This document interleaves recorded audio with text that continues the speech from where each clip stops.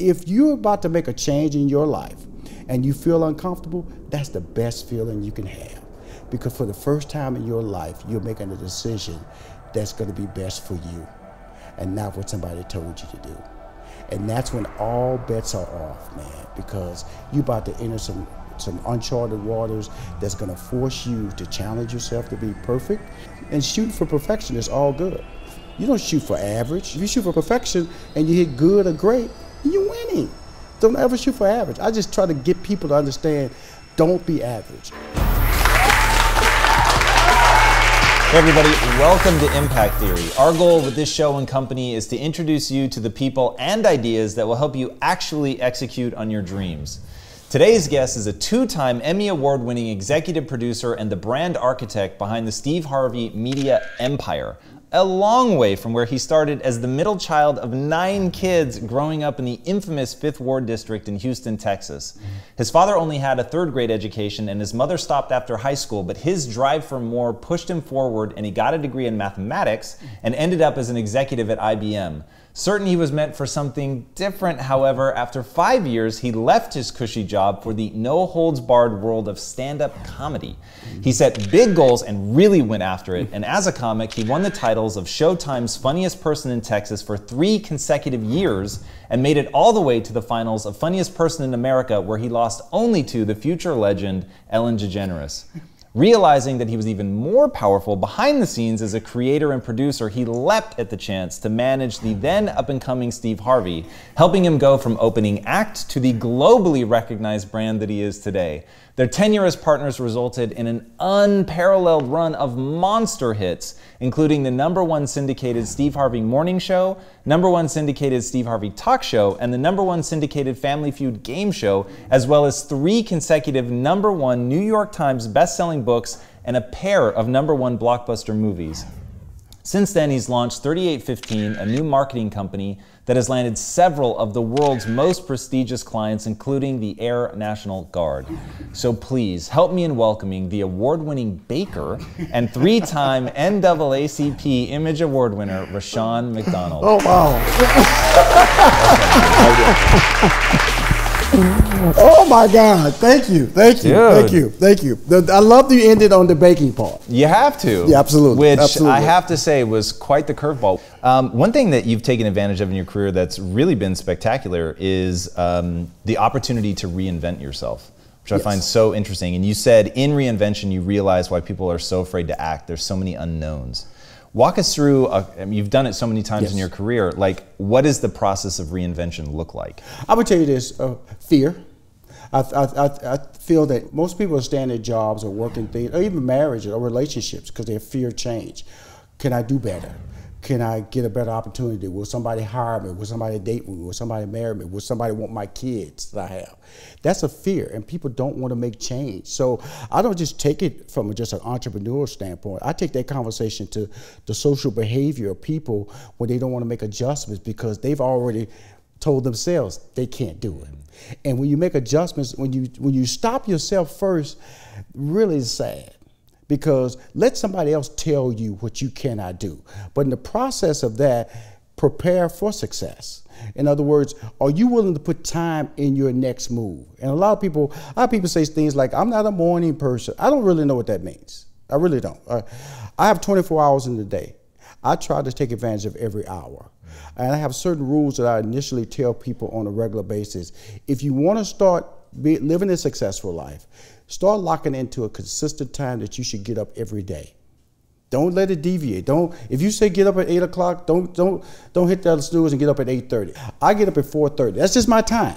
I'm not a happy guy getting up, but that's a goal I set. And I'm gonna just tell you this honestly. If you're about to make a change in your life and you feel uncomfortable, that's the best feeling you can have. Because for the first time in your life, you're making a decision that's gonna be best for you and not what somebody told you to do. And that's when all bets are off, man, because you're about to enter some uncharted waters that's going to force you to challenge yourself to be perfect in so many ways. And shooting for perfection is all good. You don't shoot for average because you're not going to hit all the time. If you shoot for perfection and you hit good or great, you're winning. Don't ever shoot for average. I just try to get people to understand, don't be average. Walk us through the time when you were at IBM. It was so secure. I'm sure your family must have been over the moon that you got your degree. You're now in a huge company. There's a certain amount of safety.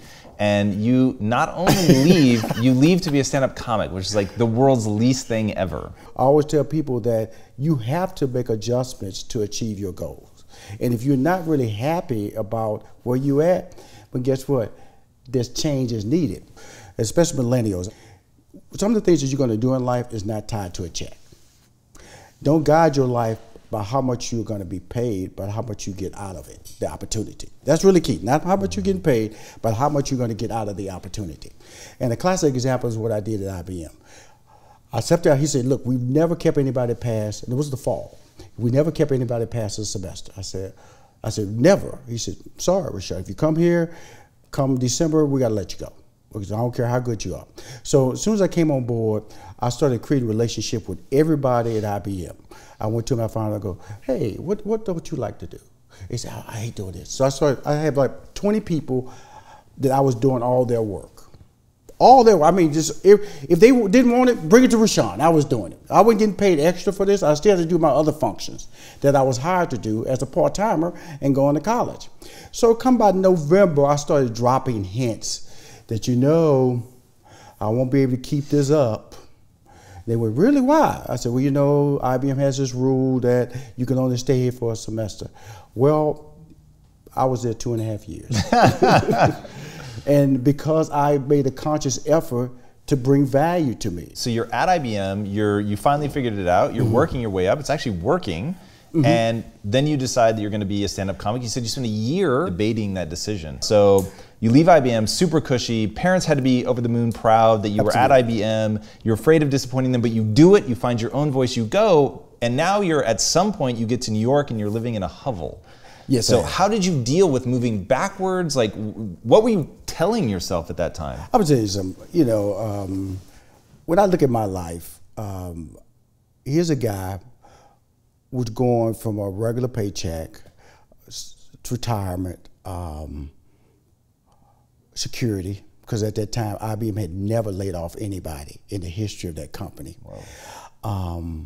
To traveling from gig to gig for $75 for a meal, and that was my world, but that was my dream. Understand this, is that if you're willing to pursue your dream, then your goals change and your level of sacrifice change. Was I afraid? Yes. Was I certain was I certain there was certainty in what I was doing? No. But also in the back of my mind, I'm gonna tell you, I cheated a little bit. I said I could always go back to IBM. I cheated myself, and then finally after a year I went, stop cheating yourself.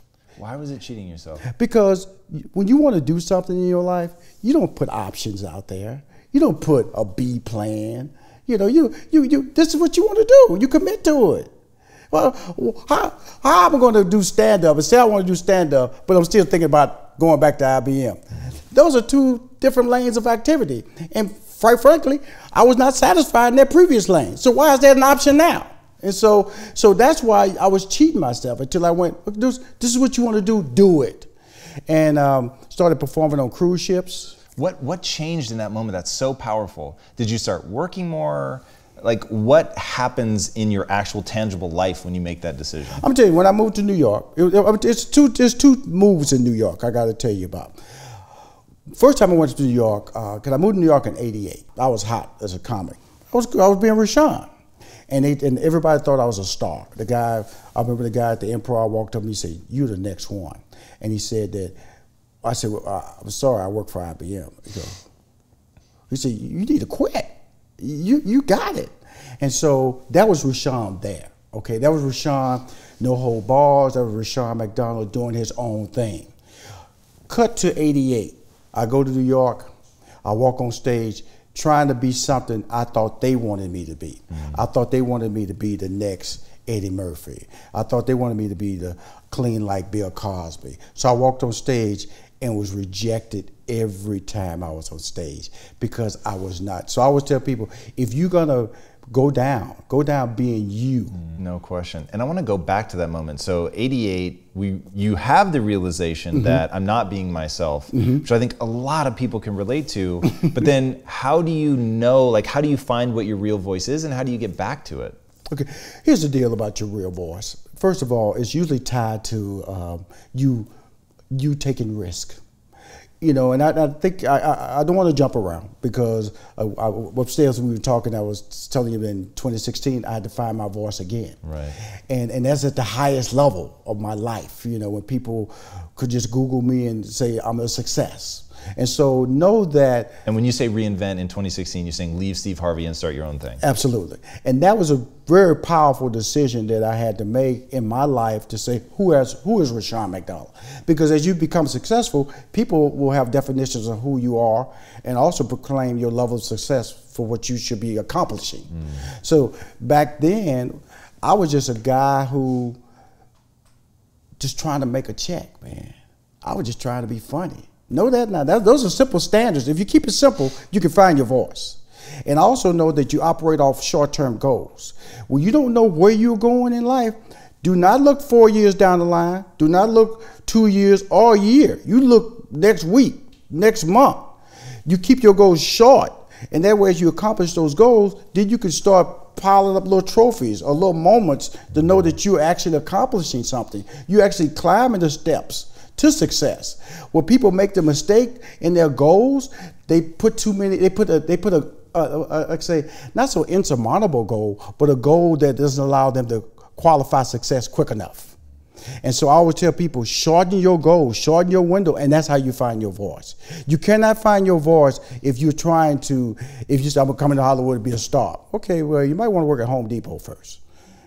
And then grab that check, get stable, and start creating relationships, start taking the acting class. See, those are goals that you can achieve.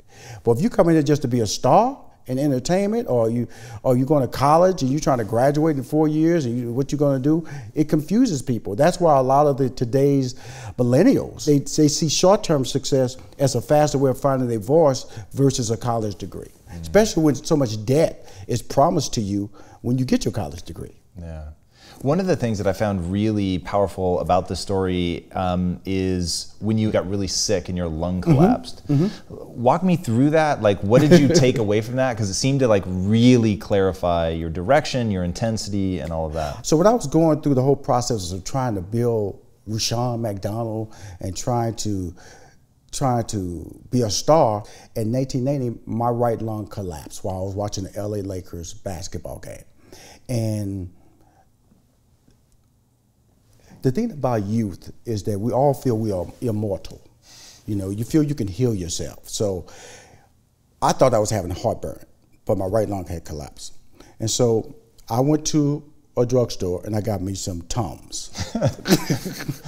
so I'm in line and I swear to you, I ate that whole pack of Tums before I paid for it. Wow. Okay. So I got back to my apartment and for the first time, I just spit on the ground. I saw blood. Whoa. I said, "Oh, okay. This is a little bit beyond heartburn here." So I walked upstairs, and when I walked upstairs, I lived on the second level. I couldn't catch my breath, and so a friend of mine, he came by. He said, "What's wrong with Sean?" I said, "Man, I don't know what's going on here," but he said, "You need to take you someplace?" Again, immortal arrogance. I said, "No, I'm cool," and so I went to my apartment, and so I looked in the yellow pages to try to find a hospital, just someplace to go. I was going to drive myself to the hospital. And I saw this one place that this clinic was open. And so I went to this clinic, and I walked to the second floor, and it was closed. So by then, I'm really freaking out because I'm not even catching my breath anymore. And I'm actually afraid that I may pass out. And so when I came down the steps from the clinic, I was just standing on the sidewalk, and I went, "Help, help." I couldn't even utter words, and this guy was jogging by. He had a headset on, so I'm assuming he thought I was actually saying words. He said, "Huh?" I said, "Hospital." "Huh?" I said, "Hospital." He said, "Right there, I see the sign now. You're right around the corner. Go up there and make a left, you're there." And so I drove to see the sign now, and I just parked any kind of way in the emergency, and I slowly walked, because each step was a controlled step to get to the emergency. So I get to the window, of course, they're asking for insurance. And I gave my insurance card, and the person pushed me down, which is the biggest mistake they could have done for me. They pushed me down in the chair. And so all my weight was on my lung. And so eventually they put me in the emergency ward, and of course they pushed me on my back. And the guy went, and the doctor they did an x-ray, the guy opened, this guy's gonna die. I always remember those words, the guy go, if we don't operate on this guy right now, he's gonna die. And so they tried to deaden me, because they made the incision right here. They tried to deaden me, but it was because they had to do the surgery so fast. I actually did the surgery, and I felt everything in the surgery. And so, and they got my lung reinflated. And I stayed in the hospital 30 days. And I always tell people it was a turning point for me in my life, because it let me truly understand how short life is. And also truly enabled me to understand the value of taking advantage of what life is giving you to do. And that's why I always push people. I push myself. Because I know I've seen it. I've seen death. I've seen people, children, I've seen adults, I've seen senior citizens, I've seen people who were happy one day and weren't there the next day. And that was a very powerful point for me, that when they did surgery on me, I have a scar on my back because they took my lung out and they had to fix, there was a cyst on it. It wasn't pneumothorax, thorax, it was a cyst. And they put it back in. So I was in ICU for like a day. The very next day, mine was a 36-inch scar on my back. This comedy competition called me while I was in the hospital. They said, "Hi, Rushion, we heard you're a very funny comedian. Would you like to participate in this comedy competition?" Yeah, I want to do that. You have to have 8 minutes. And so the only way I could stay on stage was I had to take my left arm and hold my stitches together like this so I can be able to talk for 5 consecutive minutes. Wow. I went on stage, killed and almost died, because I walked off stage, because you're in a club, you smoke. The worst place you want to take somebody who just had lung surgery is a nightclub. It's a comedy club where everybody's smoking. So I came off the stage and I was coughing. I thought I was going to cough my lung right out of these stitches. And the guy came out, he said, "Man, you won." And so I won like 3 rounds. Next day I was on national TV. And basically I was back in, man. I was rocking and rolling, man. Wow. I was on my way to stardom. And what's your takeaway from that in terms of like doing whatever it takes, or how Absolutely, you do whatever it takes, okay? Even if it risks your life, that's your dream. I made the decision that, look, this is what I want to do. Somebody's giving me an opportunity, I'm gonna take advantage of it. And that's what I was doing. That's crazy. How do you help people that reach out to you? Because a lot of people reach out to you for mentorship. How do you help them find the thing that they want that badly? I have a little quick theory I tell people, Tom, and it's this. A 40-hour work week is the best platform to design your career if you're an entrepreneur. If you say you want to do something, put it on an 8 to 5 schedule. Take a lunch break. And if you really committed to your life, I swear to you, on that first day of work, probably about an hour, you're going to be done with your career because you hadn't put enough time in it. Now, you look at Rushion McDonald. I know how to do PDFs. I know how to do PowerPoints. I know how to do Excel. I know how to do accounting. I know how to do the press release. I know how to edit. I know all these things I had to learn in my 40-hour week. It wouldn't just be going on stage and telling jokes. It wouldn't just be writing scripts. It's writing sketches, going at night. That's part of my 40-hour week. And what people don't do is they don't even put 40 hours of work into their own career, but then they get mad when somebody asks them to put 40 hours of work so they can get paid. That's why I go back to that thing. A standard job gives you the tools for you to be successful as an entrepreneur. It tells you you have to work a certain time period.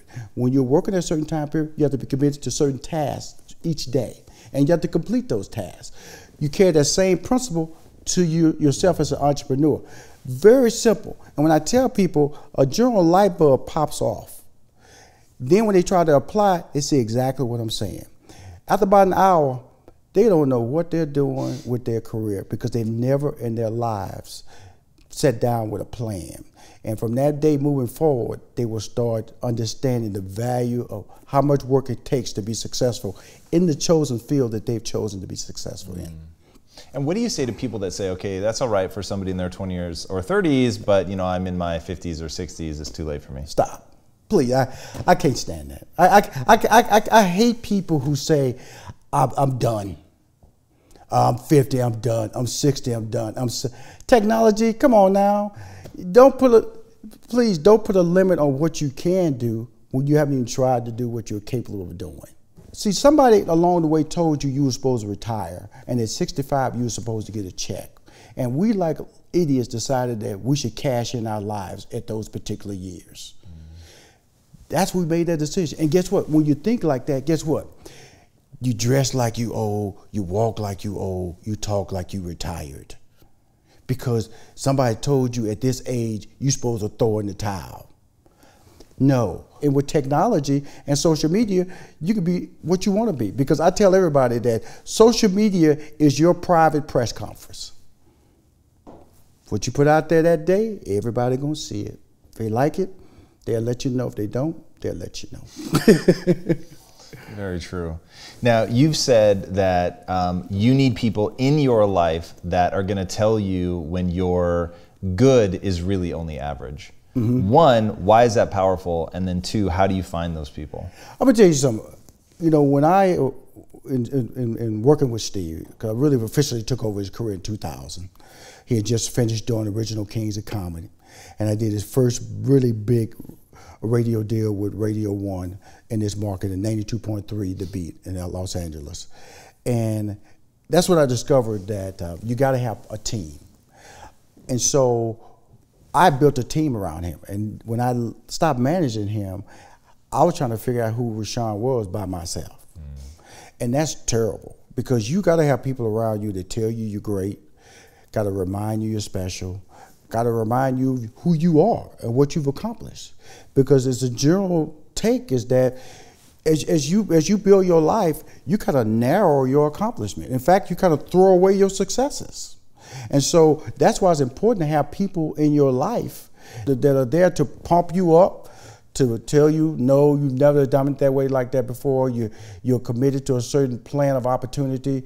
Rushion, you shouldn't do it that way. You got to have a team to remind you of what you can do and what you've done. That's important. If you don't have a team and you're trying to rock it by yourself, you're just going to be frustrated. And I kid you not, you will fail. You got to have relationships, not only personal relationships, but business relationships. What's the trait that you have that you've cultivated that's allowed you to be so successful? I'm from the inner city, man. And I'm not. What annoys me is that I'm that person that everybody says is unique and special, and that's sad, because I'm only unique and special because you know me. I tell people on a regular basis that my success is tied to you. Everybody in this room, my success is tied to. Because when I leave this room, I've touched them in a cool way. I've made them think about something in their lives. And that's the talent God gave me. And my wife gets annoyed at me because I walk in a room and I can tell people exactly who they are within minutes. And I can tell them what they should be doing with their lives. Now it's up to you to make that decision. And so is that a gift, or is that just a willingness to be honest with people about what they should be doing in their lives? I say it's just a willingness to be honest. If you're doing this and you're not happy, stop. But when you're planning an exit plan, plan it. And also keep that financial income coming at as long as you can. But you have to realize that one day when you wake up, Tom, that it has to be about you. It really has. It's not about who you're married to. It's not about who you're dating. It's not about your kids. It's about you. And if you realize that, you will be successful. Because if all your success is about being positive and that you're not driven by selfish modes or selfish gains, then everybody will win. That's incredible, man.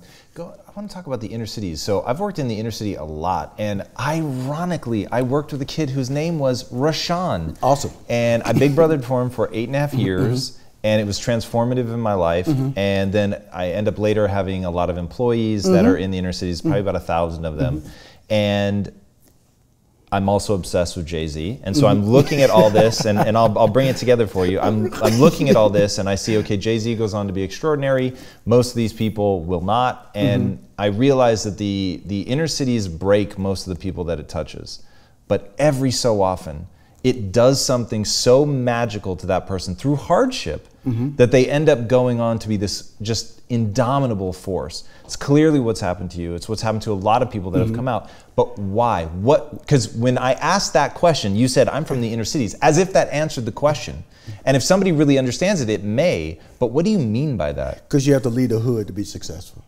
You cannot stay in the hood to win. But what did you learn in the inner cities? I didn't really learn anything. I just knew how to get out. When I sat in front of a television, man, I just saw things that I didn't see when I walked out my front door.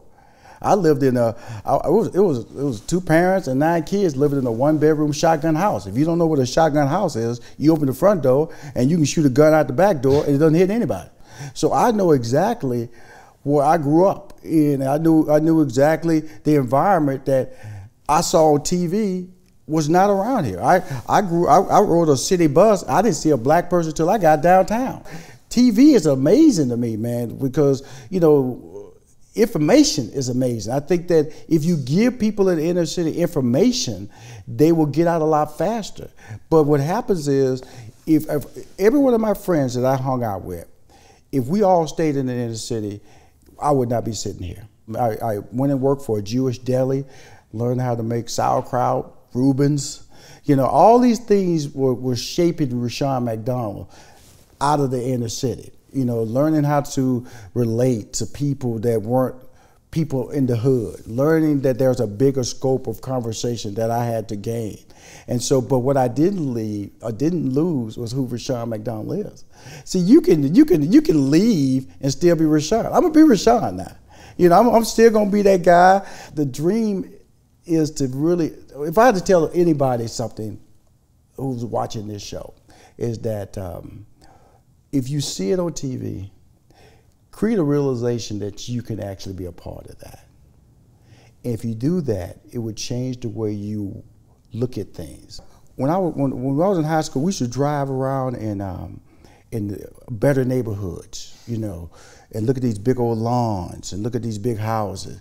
And I would just realize, and my friends would say, "What you doing?" I said, "Because I want to know how my house is gonna look." So you and anybody watching this show, drive around, start setting your goals. Because see, if you start setting your goals, then you have dreams. If you have dreams, then guess what? That brings on expectations. Those expectations can only be reached by proper planning. If you plan, you will win. I don't care. Yeah, you're gonna have setbacks, but you got to plan. That's what everybody's supposed to do a certain thing, but they don't want to do it because what? They don't have a plan. Set that plan in place. And I'm gonna tell you something. When you start doing it, it's gonna be rough. It's gonna people understand me. They're gonna tell you, what are you doing? You're incapable of achieving that moment in your life. I've been told that a lot of times. I'm cool with that too. I was told I was a fool for leaving IBM. Been told that I was a fool for moving to New York. I was a fool for moving to LA. I was a fool for managing Steve Harvey when I gave up a successful stand-up comedy career. I've been told I was a fool for stop managing Steve Harvey. So people will tell you you're a fool. I embrace that because that's what life is about. Challenging you to do something that people tell you you're not supposed to do. To that end, one thing I want to know, you talk a lot about the plan. I think that's so smart. I know there's no way to give somebody a plan because it'll be so specific to what they're doing, but what is that process? How does somebody sit down? Is it like just writing out and saying, this is my goal for a week, this is my goal for a month, this is 6 months? I know you don't want people going out 5, 6 years. What is the process? How do you create a plan? First of all, you have to say what you want to do. Okay, whether it's going to school or whether it's starting a business or getting in business with somebody, and it's a process. If you're starting a business, go to a local SBA office. Okay, there are people down there that tell you what a business plan is all about. Now, if you want to be a writer, I always tell people that and you don't know, there are people in this city or cities around this country who want to act. Well, do table reads with them. and videotape them, because that's what they want. They want monologue reels. They want reels. And so there are always lanes. And so you have to pick what you want to do. And I would tell you this, Tom, and I say this honestly with everybody, is that if you want to be successful, you have to write down why you want to be successful. Why? Why you want to be successful. Why? Because a lot of people might say, I want to do it for money. I want to do it for passion. I want to do it for cause. That why will determine the steps that you have to put in place to be successful. Because if you're doing it for a passion or charity, I mean, you need to bring people on board to help you with that. If you're doing it, as I chose to be a stand-up comic, I had to hit the road. That was my plan. I couldn't stay in Houston and be famous. I had to go out there and develop a brand and let people know, because I was an opening act and I wanted to be a headliner. Only way I was going to be a headliner, I had to let people know I wasn't just funny in Houston, Texas. I was funny in New York. I was funny in Chicago. I was funny in Kansas City. I was funny in St. Louis. So you have to build your brand. So you have to just put steps in place to be successful. Now, because of social media, you have people who become instant stars through viral videos or become influencers. So the steps have changed a little bit, but they're still tied to commitment. All those people who are socially successful are committed, and they put work into it. They do. It's not, people actually think you just put out a viral video and it's gonna make you famous. It might make you famous, doesn't mean they're gonna make you successful. No question. All right, before I ask my last question, tell these guys where they can find you online. Oh, you can find me, my name is Rushion McDonald, of course, and I'm not one of those, the real Rushion McDonald. I am Rushion McDonald, the official Rushion McDonald. It's just Rushion McDonald. RushionMcDonald.com. I'm actually launching, that's my primary website. I'm launching 2 additional websites next month, one called Baker's Spotlight. Nice. Because my baking has gotten so big. It's just a landing page or microsite on RushionMcDonald.com. So that's going to be an official website next month, and then I'm also launching an official website, moneymakingconversations.com, because that has expanded and is so big. So now when you come to Rushion McDonald, you know, because I would have baking pictures on there, and I have suits pictures, I have motivate. It was like really crazy. Who is this guy? And so when you come to Rushion McDonald, you're just basically a Renaissance man site. And from there, you'll be able to click and share a real full baking experience, a really full informational and motivational experience. So Rushion McDonald, I'm fan certified. I have almost 800,000 Facebook followers. I have, of course, an Instagram account under Rushion McDonald and a Twitter account under Rushion McDonald. And under Money Making Conversations, I also have a Facebook, Instagram, and Twitter followers under Money Making Conversations. So I'm easy to follow. I'm a fan of helping people become successful, and that's what this show is all about. That's why I love it, and that's why I'm sitting here, because you understand the value of information. And we live in a world of information, and sharing it for free is important. No, I totally agree. So what's the impact that you want to have on the world? I'm having it now, because I'm living my legacy. And my legacy is really an awakening to me. But it's really funny doing my Money Making Conversations show, because I get to talk to people, and I didn't realize how impactful I have. When I hear Lala Anthony call on my show, or Nick Cannon call on my show, it's just amazing when they tell me how I mentored them just naturally. And it's really, when I talk about the impact that Steve Harvey and I made on daytime television, how we made the African American experience, I think, acceptable, especially in the male genre, and especially in daytime, because we wasn't supposed to make it. You know, Katie Couric was launched that year, Jeff Probst from The Survivor. They were supposed to be the ones that were supposed to be winners that year. Ricky Lake was that same year that we launched the talk show. Taking a Family Feud show when we launched it in 2010, the ratings were 1.7. Now it's the hottest game show. Wow. And to be instrumental in that marketing process and just carrying my natural instinct. So my next goal in life right now, and my legacy, is to be how many people I can make successful. And I'm not trying to get a check on that. I always tell people, somehow in my life, I'm gonna get paid, but I'm not gonna use an approach of I'm doing something for you and you owe something back to me. Right. That can't work for me. So that's my legacy. I love that, Rushion. Thank you so much for coming on the show. Amazing.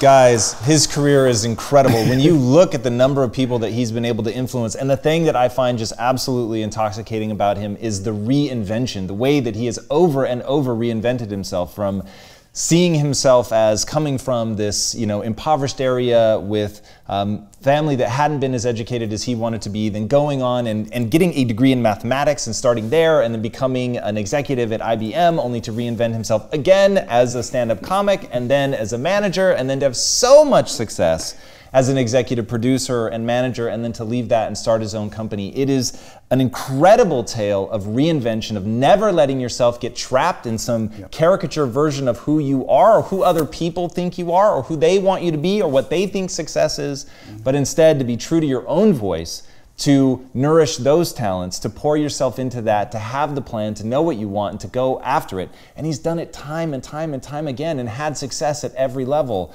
It's absolutely incredible. And I know that so many people struggle with that sense of, oh, it's too late, that moment has passed me by. And to see him do this at 60 is just beyond inspiring. So I hope that you guys will take as much away from this as I have. And we hardly touched on, the man is like a world-class baker. Literally, even I still don't understand. You've got to check it out. It's incredible. So if you love something, get after it. All right, guys, if you haven't already, be sure to subscribe. And until next time, my friends, be legendary. Take care. John, thank you so much. Hey, everybody. Thank you so much for watching and being a part of this community. If you haven't already, be sure to subscribe. You're going to get weekly videos on building a growth mindset, cultivating grit, and unlocking your full potential.